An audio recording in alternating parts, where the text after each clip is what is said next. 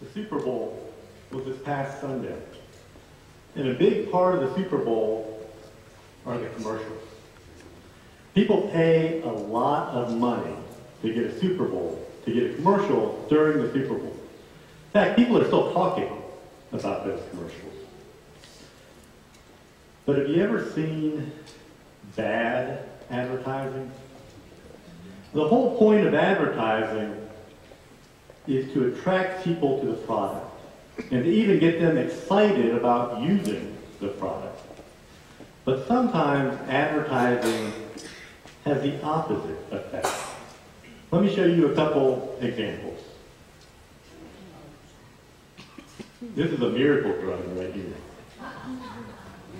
But yet, if you notice where the green arrow is, it says simulated imagery.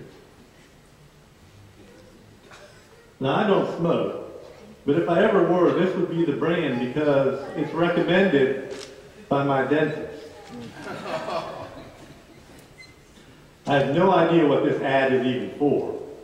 But if you notice, it says, visit our newly renovated funeral home and best ribs in town. All in the same ad, and only for $99. It's a deal, I think. I just saw this one this week. If you need to get your eyes checked, this is the place to go, because with every eye test, you get a free rectal photography? Now here's 7-Up, bragging about having the youngest customers in the business. I don't know about you, but seeing that baby drink some 7-Up kind of makes me thirsty. But probably not the best advertising in the world. And finally, 24-hour animal control. They remove the nuisance of wild animals, and by looking at the pictures, they get rid of raccoons, bats, skunks, and babies. I'm not sure what the baby has to do with that, but bad advertising. Maybe it was a restaurant you went to that promised to have the world's best coffee. But you tried that coffee, and it was not very good. It may have, in fact, been the world's worst coffee. It made your stomach upset. Nothing was good about that coffee. Or it was that gas station you stopped at that promised clean restrooms. But it was anything but clean. In fact, it almost looked like the person who just had the world's worst cup of coffee had been in there before you. When you see bad or misleading advertising, where the product just doesn't live up to the hype, it can turn you off to what it represents. The problem is that followers of Jesus are supposed to represent Jesus. But too often, what we are is bad advertising.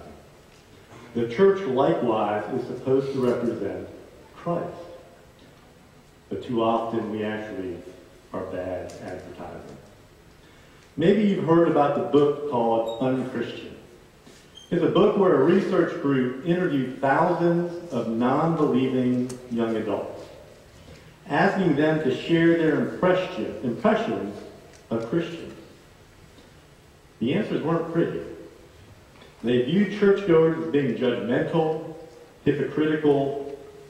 The book is called Unchristian because they asked the young adults how they would describe people who follow Jesus. And they said they were unchristian.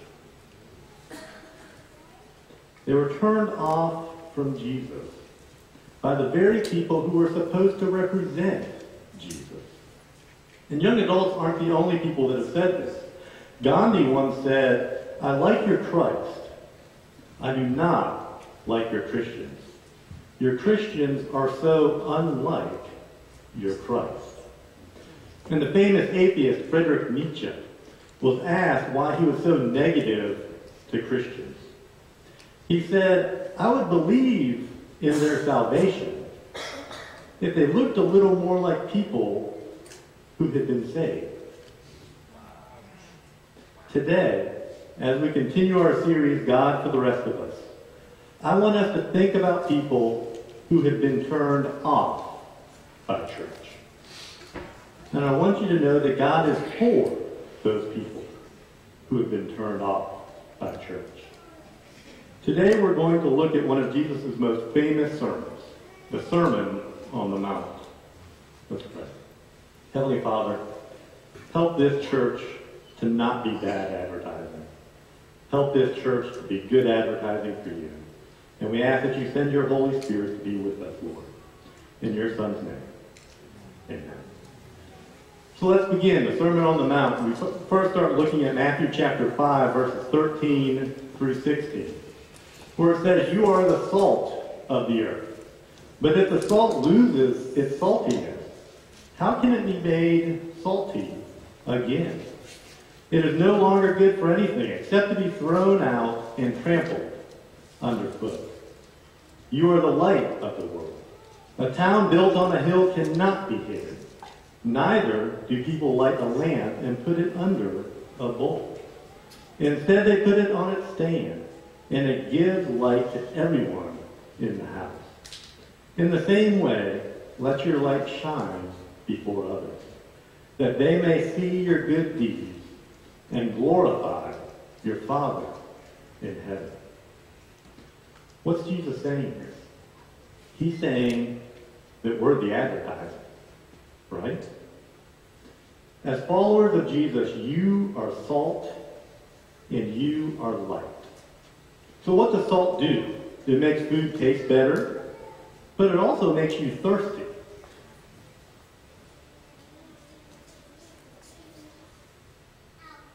If I lose connection. Alternate route number 2. We'll have it back.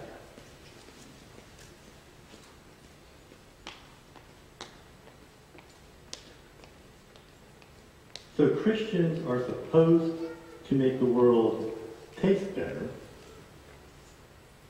but also to make people thirsty for Jesus. So what does light do? It shines. It illuminates the darkness. So Christians are supposed to shine God's light and bring joy and hope to this world. You're the advertiser. And what an honor that is. That God would choose us to represent Him. He didn't have to do it that way. But what an honor it is that He did. C.S. Lewis once wrote that God seems to do nothing of Himself which He can possibly delegate to His creatures. He commands us to do slowly and blunderingly what He could do perfectly and in a twinkling of an eye. It's a huge honor, but there is a problem. The problem is when Christians are actually bad advertising. Maybe you've experienced that, and maybe it's turned you off. It could be that you went to that church and someone in leadership there misused their power in some way. Or maybe you went to a church because you were struggling and you needed help, but instead you felt judged. Maybe it was that church that, quite frankly, just bored you. And it was so irrelevant, you figured it was a waste of your time to go back. Or maybe what turned you off was hypocrisy. And if you really think about it, a church leader misusing their power, people being judgmental, church being boring, they're all examples of hypocrisy, of a church not living out what they claim to be. Maybe you've seen lots of examples of this. And maybe, for some of you, this turns you away from church. If so, it may encourage you to know that Jesus was also turned away by the hypocrites. In fact, the idea of this series, that God being so far away and being uninterested, is the point, that Jesus showed us that God is actually full of love, full of grace, even for people who screw up, even for sinners, for everyone. Jesus was absolutely, unapologetically patient with people and compassionate with them. But there was one group who Jesus was harsh with. Religious people who were hypocrites. In fact, sometimes we see Jesus going off on these religious hypocrites. We see that in Matthew chapter 23. Woe to you, you hypocrites! You travel over land and sea to win a single convert. And when you have succeeded, you make them twice as much a child of hell as you are. Woe to you, you hypocrites! You give a tenth of your spices, mint, dill, and cumin, but you have neglected the most important matters of the law: justice, mercy, and faithfulness. You should have practiced the latter while neglecting the former. You blind guides. You strain out a gnat, but swallow a camel. Woe to you, you hypocrites! You clean the outside of a cup and dish, but inside they are full of greed and self-indulgence. Blind Pharisee, first clean the inside of the cup and dish, and then the outside also will be clean. Woe to you, you hypocrites! You are like whitewashed tombs, which look beautiful on the outside, but on the inside are full of bones of the dead and everything unclean. In the same way, on the outside you appear to people as righteous, but on the inside you are full of hypocrisy and wickedness. If hypocrites turn you on, Jesus felt the exact same way. In fact, hypocrisy seems to be the one thing that Jesus just wouldn't tolerate. Probably in part because he knew how bad of advertising that actually was. When people claim to represent God, but in fact they lived a hypocritical lifestyle. That's why it's so critical for Christians to learn to not be hypocrites. And in the Sermon on the Mount, Jesus shares some principles that teaches us how not to be a hypocrite. One principle is to follow the heart of the law and not just the letter of the law. After telling us that we are the salt and the light, Jesus continues by talking about how it said, do not murder. That's the letter of the law. Do not murder. But he goes on to say that I tell you to not even get angry. You think you're special for not murdering someone? But the heart of the law is to love people. Follow the heart of the law and not just the letter of the law. Then Jesus talks about adultery and how it's been said, do not commit adultery. Again, that is the letter of the law. But then he adds, I tell you to not even lust after someone. You think you're special for not committing adultery? But the heart of the law says to treat others as being valuable and to treat them the way you'd like to be treated. Follow the heart of the law and not just the letter of the law. So the problem is, you can follow the letter of the law, and on the outside you appear to people as being righteous. But on the inside, you can still be filled with wickedness. And so what you really are is a hypocrite. Do you struggle with hypocrisy? Maybe you follow the letter of the law about serving. You know you're supposed to volunteer at church, so you do. but you show up as late as possible, and you leave as soon as you can, if that's you, you need to ask God for a right heart, to where you truly want to serve people. Where instead of doing the least that you can, you want to do the most that you can. Maybe you follow the letter of the law in your marriage. You're not supposed to commit adultery, so you don't. But you don't honor your spouse. You don't make time together a priority. If that's you, you'd ask God for a right heart. Or instead of just avoiding romance with someone who's not your spouse, you intentionally kindle romance with your spouse. Maybe you follow the letter of the law when it comes to giving. You know that you're supposed to give 10% a tithe of your income and offerings. And you do so. You do, don't you? But you hate doing it. And you make sure to not even give an extra nickel. You pull out the calculator to figure out exactly how much that 10% is, and you don't give a dime over that. If that's you, ask God for a right heart, because He loves a cheerful giver. And it's critical that we learn how not to be hypocrites.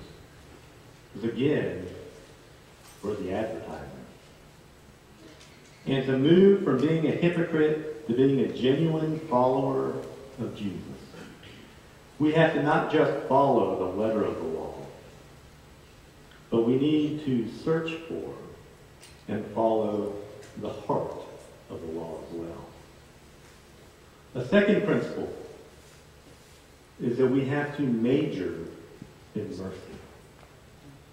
As Jesus continues the Sermon on the Mount, He talks about how the law says an eye for an eye and a tooth for a tooth. And that's the way of the world, isn't it? Revenge, retribution. But Jesus teaches us in Matthew chapter 5, verses 39 through 44, do not resist an evil person. If anyone slaps you on the right cheek, turn to them the other cheek also. And if anyone wants to sue you and to take your shirt, hand over your coat as well. If anyone forces you to go 1 mile, go with him 2 miles. Give to the one who asks you, and do not turn away from the one who wants to borrow from you. You've heard that it was said, love your neighbor and hate your enemy, but I tell you, love your enemies and pray for those who persecute you. Hypocrites, they care about being right. Jesus cares about loving. You've probably seen Christians who care a whole lot about stating their opinions and proving that they are right. They love to quote the Bible, and oftentimes they'll annoy, and point out other people's sins, and talk very loudly about their political opinions. And what's telling is that this Christian who is quoting Scripture to prove that the Bible promotes life over abortion has never even thought of actually sitting down next to a pregnant teenager who feel that they have nowhere to turn and loving them.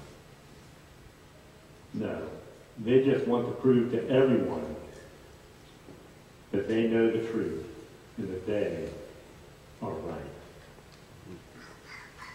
Hypocrites care about being right, but Jesus cares about being loving. Amen. So the question for you, what do you care about? Do you care more about being right or more about being loving? A third principle to help us not to be hypocrites is to do our good deeds in secret. Jesus says, be careful not to practice your righteousness in front of others, to be seen by them. And he gives an example to the needy, of giving to the needy, or praying for someone. And this is challenging, because we naturally want to keep our sins a secret. And we naturally would like our good deeds to be done in public. Right? We want to look good. But Jesus teaches this countercultural, counterintuitive lifestyle of revealing your sins and keeping your good deeds a secret. When you think about that, you realize just how attractive that really is. We live in a world where people make sure that you know the good things about them and make sure that you never find out about the bad things. So if you knew someone who were real, who were so authentic that they weren't afraid to let you see their flaws, and they never showed off, never bragged, you could tell from their character that they were good people. But they never made an outward show of those good deeds. Wouldn't you want to be around someone like that? Wouldn't you want to be more like them? That would be good advertising. Those would be the kind of Christ followers who wouldn't turn people off from church. And those are the types of Christ followers that we want here at TAF. But if you've already been turned off by church, maybe you're here today, but church really hasn't been a priority for you. Well, first, I'd like to say to you again that God is for those who have been turned off by church. And maybe your experience with church has kind of led you to give up on God. But know that God has never and never will give up on you. And let me share some advice from the end of that Sermon on the Mount, found in Matthew chapter 7, 24 through 27. Therefore, everyone who hears these words of mine and puts them into practice is like a wise man who built his house on the rock.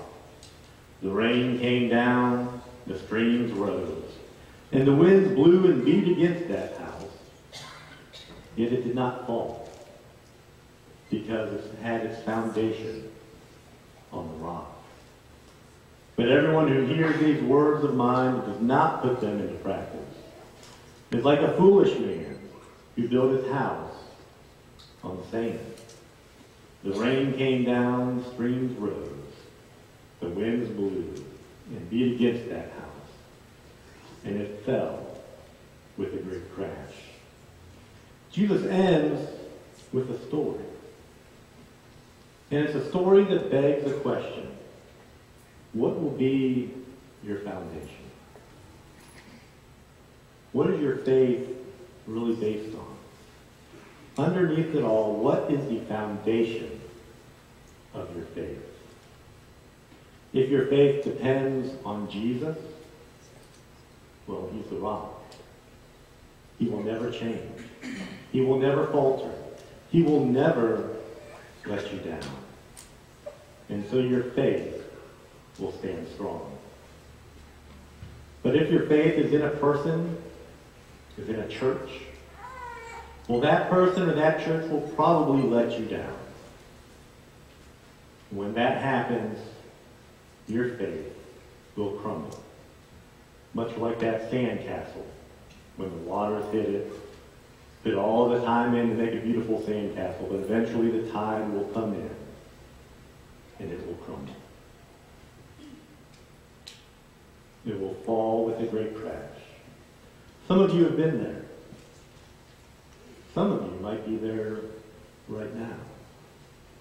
And looking back, maybe you realize that the problem is that you put your faith in a person, or you put your faith in a pastor, or you put your faith in a church.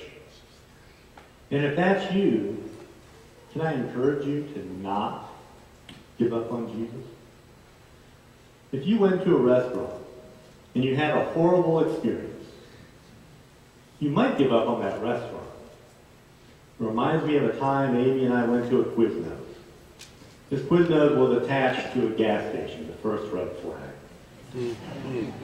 Amy got really, really sick from that Quiznos. I'm not sure we've ever actually even been back to Quiznos. I know we've never been back to a restaurant attached to a gas station. We gave up on Quiznos because of a bad experience. But you wouldn't give up on all restaurants, and you wouldn't give up on food itself. And if you've had a bad experience with a Christian, it might be understandable that you gave up on that person, or even that church. But you can't give up on all Christians, and you certainly don't give up on Jesus. If you put your faith in him, you'll see he'll never let you down. And I'd also say, don't give up on church. Again, there may be a church you've given up on, but don't give up on church altogether. I realize it may be easy to do, but it's just something you can't do. Because you need people in this journey of life. Paul Tournier once said, there are two things we cannot do alone. One is to be married, and the other is to be a Christian. If you read your Bible, you realize he's right. God never meant for a Christian to do faith alone. We need each other. And you need a church, even if you've had bad experiences in the past. But it does make me wonder, why church? God must have realized that churches are filled with human beings. And that human beings, we are always screwing up. So no church whatsoever will ever be able to perfectly live out what he wanted. And some churches will fail miserably. So why church? I like what Philip Yancey once said in his book, Church, Why Bother? He writes about the time when a composer, Igor Stravinsky, wrote a new piece that contained a very difficult violin passage. After several weeks of rehearsal, the solo violinist came up to Stravinsky and said that he couldn't play it. He had given his best effort, but he found the passage too difficult, perhaps even unplayable. Stravinsky replied, I understand that. What I'm after is the sound of someone trying to play. Yancey writes, perhaps something similar is what God had in mind for church. I remember hearing a similar illustration of a pastor named Earl Palmer. He was defending the church against critics who had dismissed the church for its hypocrisy, its failures, its inability to live up to the New Testament standards. Palmer deliberately chose in his illustration a community that was known for its cultural unsophistication. He said, when the Milpitas High School Orchestra attempts Beethoven's Ninth Symphony, the result is appalling. I wouldn't be surprised if the performance made old Ludwig roll over in his grave, despite his deafness. You might ask, why bother? Why inflict on those poor kids the terrible burden of trying to render what the immortal Beethoven had in mind? Many professional orchestras can't even get it right. And the answer is, the Milpitas High School Orchestra will give some people in that audience their only encounter with Beethoven's Great Ninth Symphony. Far from perfection, it is nevertheless the only way they will ever hear Beethoven's message. I remind myself of Earl Palmer's analogy whenever I start to squirm in a church service. Although we may never achieve what the great composer had in mind, there's no other way for those sounds to be heard here on earth. So as a church, we're never going to be perfect. But we're the advertising. And the people in this community who've been turned off by church, they need us. They need us with God's help. They need us to give it our very best try. Heavenly Father, Lord, help us to be good advertising. When people see us, when people see our actions, when they see how we treat people, help them to see you. Help them to see the perfection that you live with, that we can only hope to have a glimmer of. Lord, guide us. Help us to not be hypocrites. Help us to be your servants. And no matter what we do, help us to be good advertisers. In your Son's name. Amen.